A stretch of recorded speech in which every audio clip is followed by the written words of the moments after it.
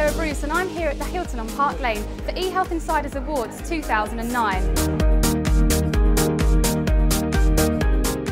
Well, ladies and gentlemen, what a treat to be here with you all this evening. I'd like to thank everyone who entered the 3rd annual eHealth Insider Awards sponsored by BT. Every one of those entries represents a story worth telling.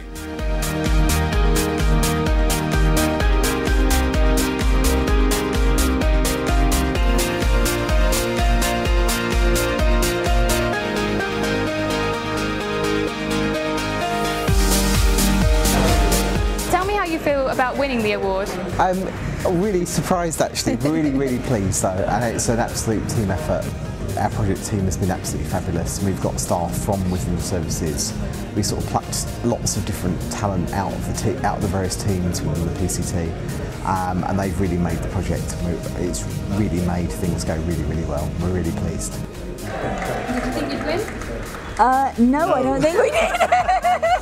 We had the opposition from Panasonic and a company from Chicago, and that scared us to death, if I'm honest. And are you happy to have the community award? We're just happy to have any award, to be perfectly honest. And were you expecting to win this award? No. The key thing that we did out there in the organisation was Make information sexy. make information sexy and engage. Well, it's nice to be recognised. Is that it? Okay, sorry. And relax.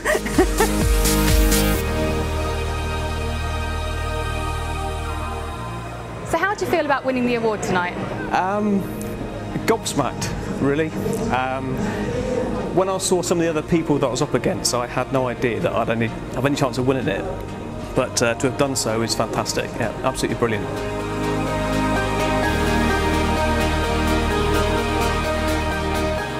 There's a lot of very good work going on, so we're delighted to join in with eHealth Insider in recognising that. So that's it for tonight. We've had a fantastic time and it's been a great night for everyone.